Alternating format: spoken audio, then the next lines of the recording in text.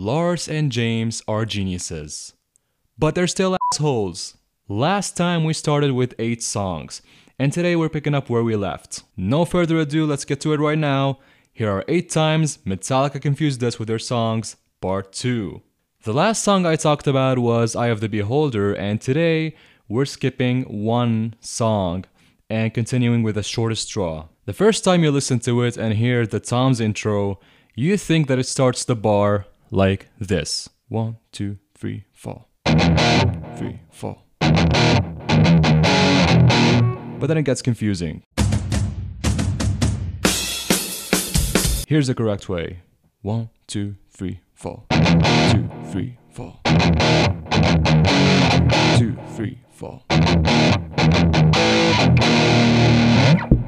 That's because the first time that Lars hits the toms is not the one that starts the bar. The second one is. And hey, don't feel bad if you can't get it right. He can't either. Next up is the FRAYED of SANITY, and this one is mind-boggling. It's the part right before the solo and after the drum fill, which also Lars struggles at. When he plays the fill, you count to 6 and then the guitars join in and make you think it's the beginning of a new bar, when it's not. 1, 2, 3, 4, 5, 6. You have to count to 8 for this one, so that it makes sense when the solo starts. 1, 2, 3, 4, 5, 6, 7. Done with the Justice album, so far And Justice for All has the most number of confusing songs with 5. Moving on to the Black album, which only has 1, and it makes sense, because you don't do that and hit number 1. It's just impossible for the casual listener to deal with such mind-f***ing. Anyway, the song is Holier Than Thou, and it's at the very start. You'll probably think it goes like this. 1, 2, 3, 4.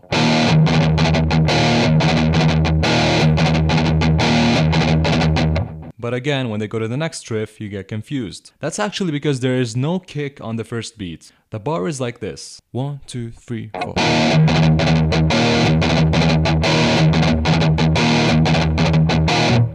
And I want to say that it's completely natural for anyone, not just a casual listener, to find this weird. Because we are used to hearing the kick start the bar. We've been hearing that for more than a f***ing century. Moving on to the next record, it's the year 1996. We have put on our fur coats and eyeliner and cut our hair. Load, motherfucker. The opening track, Ain't My Bitch, also the very first second. Again, Lars is doing the same thing here. But I love how he does it on the opening song. I mean, just when it couldn't get any more perplexing. You think the bar starts with the snare. 1, 2, 3, 4.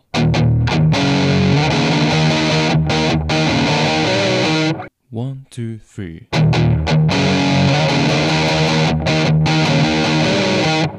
It's on the 4th beat of a previous bar, a bar that doesn't even exist, like the 4 count. I think it's amazing that this time, although there is a kickstart in the bar, it's still, unlike on Holier, it's still not enough to prevent us from getting tricked. Next up is Ronnie, one of my personal favorites, very underrated. The guitar starts the song and you hear it correctly. 1, 2, 3, 4.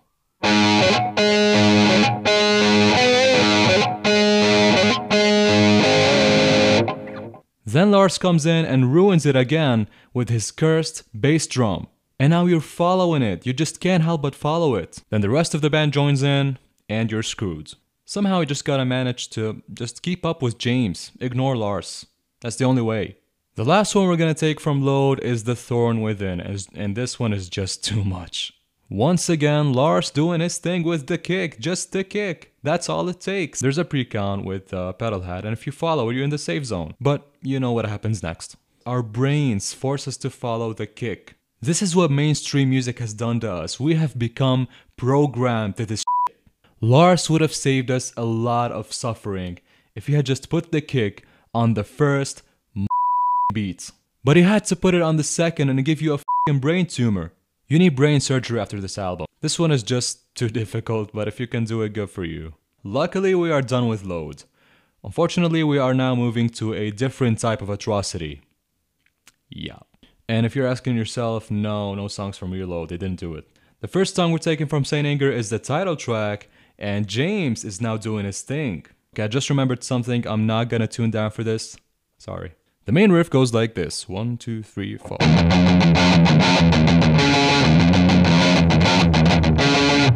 But the first time I heard it, I thought 1, 2, 3, 4.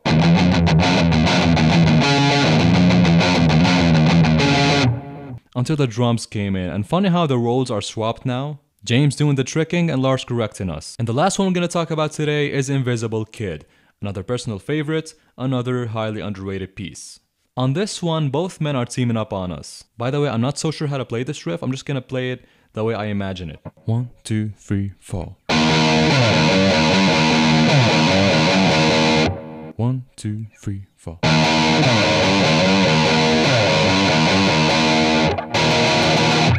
That's all for part 2. Part 3 coming very soon. Thank you very much for watching. Please subscribe and turn the notifications on to know when part 3 and all my other videos are uploaded. Thanks again, have fun, see you later.